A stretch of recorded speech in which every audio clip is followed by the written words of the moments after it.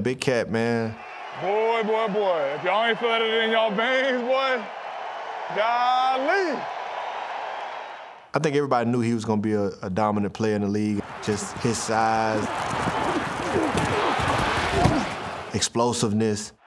4th and 3. Leonard Williams got him. Just how phenomenal and athletic he was. Wrapped up by Leonard Williams. And I think he always played with that. He's kind of found his lane and just a dominant force.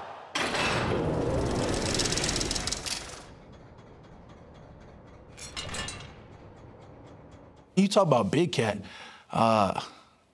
Where did that nickname come from? It seems obvious. He's big, he's powerful, and a leader of the Giants' defense. Yep. Yes, sir. 3, 2, 1, let's go!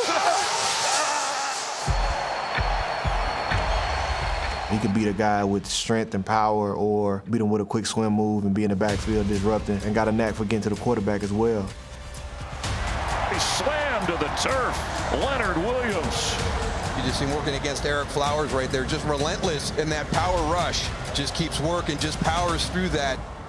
He silently molded himself into a well-rounded player. He's not silent on the field. He's been making noise the last 2 seasons on the top 100.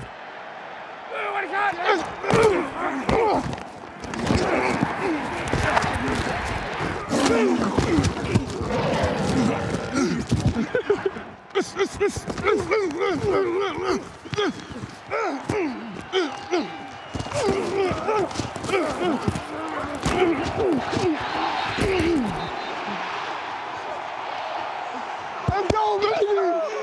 Let's go! You've gone from strictly interior to him being able to flex out.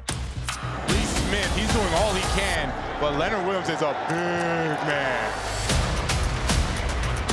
It's different when you have 300-plus pounds coming off that edge with a whole lot of power for an offensive tackle who's been dealing with the speed guy for a couple weeks. Big guys definitely know how to fold an offensive tackle. So yeah, I love that for him. Under pressure, gonna get sacked. Initial pressure from Leonard Williams.